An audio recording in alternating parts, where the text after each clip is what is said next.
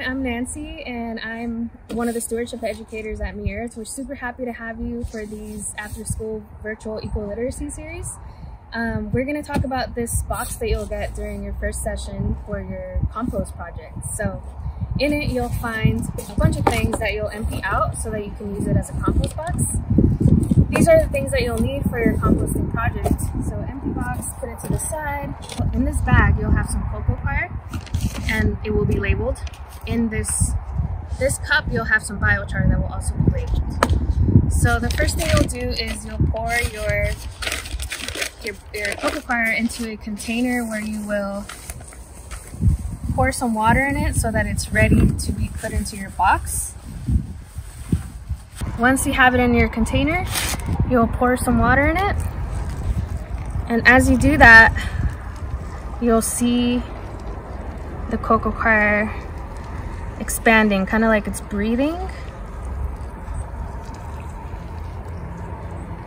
And this cocoa coir will be the moisture retention element to your compost box, and it comes from coconut. It's the fibers from the coconut. So we'll let it kind of keep doing it. Break up any chunks that you find like this. Kind of give it a massage.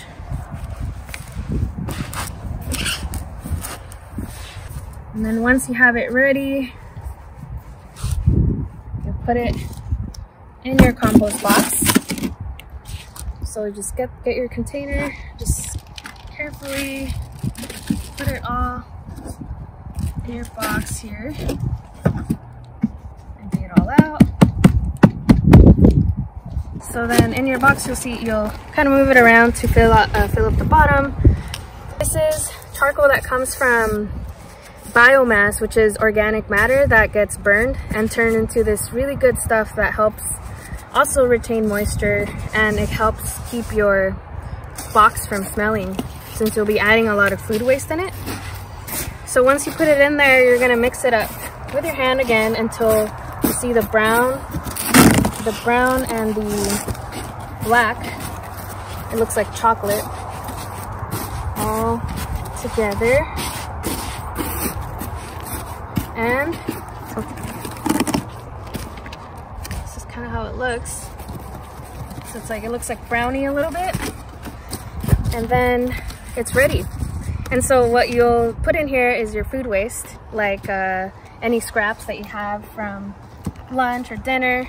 It has to be like any vegetables, things that are easily biodegradable. You can't add like plastic spoons in it or anything. And so for example, this is onion, and you want to have since this is a small compost box, you want your food scraps to be in small pieces. So just break them up with your hands. But this is pretty good. Put them in there. I have these grapes that are moldy, so these are fine if you just like smush them in there. And here are more scraps that I have here. They're all already broken up in small pieces. Like I have some carrot that I cut up for dinner yesterday.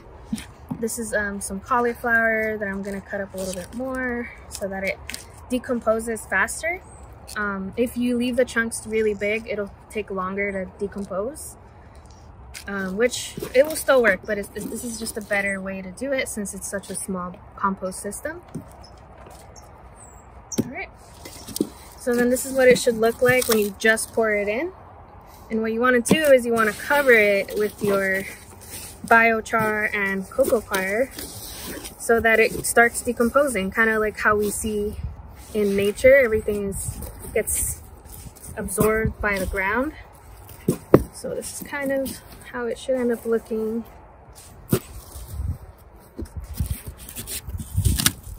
Covered up nicely like that.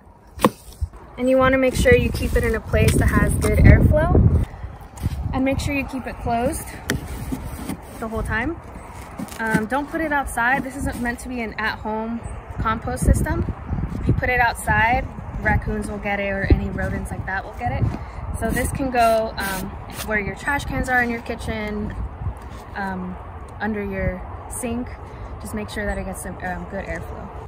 This is one I made in April, like 7 months ago.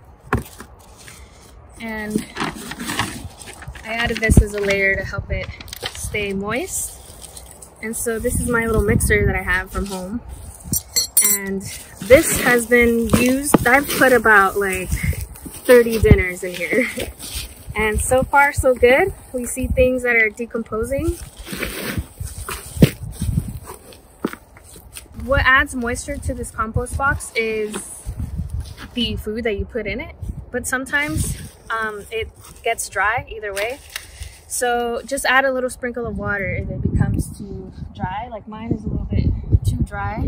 And not a lot of water, just like a little bit like that. And shake it in, mix it in. And then this compost, once you the food starts breaking up, you'll see some dirt that you can use. For example, this right here doesn't have a big food chunks. You can use this to put amend your plants at home, or any little vegetables or herbs that you're growing at home. Just pour them on there, and it's really good nutrients for your food. So we'll provide you with this care sheet here that I've actually been keeping with my compost bin, and it's doing just fine. And it helps me remember what I could put in it and what I can't put in it. So just keep it in your box, kind of like in there, and it'll remind you what to put in it and what not to put in it.